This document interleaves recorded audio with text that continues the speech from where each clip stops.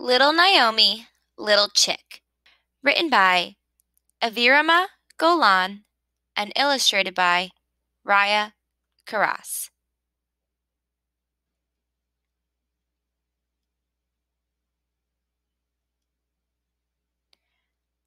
Good morning. Little Naomi jumps out of bed. She gets ready for the day ahead. She brushes her teeth and washes her face, eats breakfast, and makes sure her school bag's in place. She gives Little Bear a hug. She kisses Mommy and gives Daddy's hand a tug. Little Naomi is ready to go, off to preschool with Daddy in tow. But not Little Chick. At school, little Naomi meets all her friends, Sophia, Max, and Emma, Lily, Daniel, and Ella. Mrs. Kim, her teacher, greets them all with a big hello.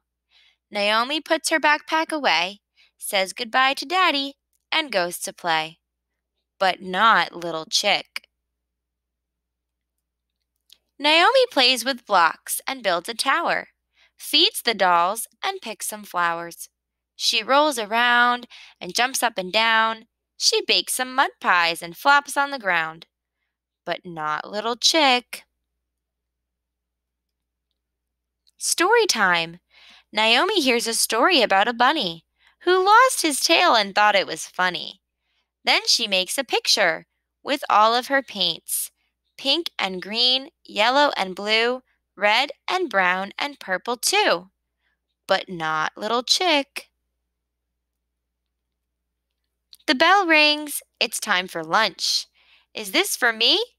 No, it's for Naomi. Meatballs and rice, a tomato, one slice, a green pickle to crunch, sweet strawberries to munch. Naomi picks up her spoon and eats all by herself. She finishes her lunch without any help. But not Little Chick.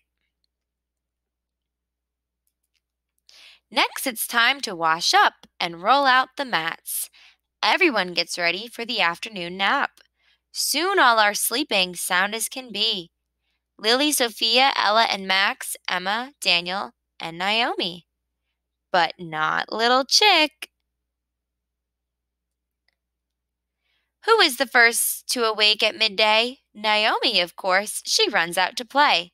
And who is that walking along the way? It's Mommy, sweet Mommy. She's off work for the day. A hug, a kiss, another kiss. Naomi gets her backpack and says bye to her friends. She heads home with Mommy, walking hand in hand. But not Little Chick. On the way home, Mommy stops at the grocery store. She buys bread, cheese, and eggs, butter, and more. Naomi helps Mommy load the cart. She already knows the list by heart. But not Little Chick. At the playground, Naomi climbs and slides, swings and glides.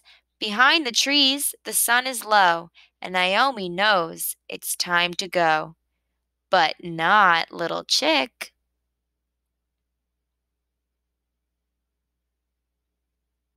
Daddy's home, dinner time. Now what could that be? A fish called Naomi? No. A dolphin, a whale? A duck with a tail? No, no, no. Naomi is taking a bath with a splish and a splash. She washes her tummy and neck, her bottom and back. All clean. Daddy gets a fluffy towel to dry Naomi off. She puts on her bunny pajamas and gets into bed with a hop. But not Little Chick. Good night. Mommy sings 2 lullabies. Shh, it's late. Now go to sleep. Naomi pulls the blanket tight. She is not alone tonight. Little Bear rests by her side. Naomi yawns and closes her eyes. And Little Chick?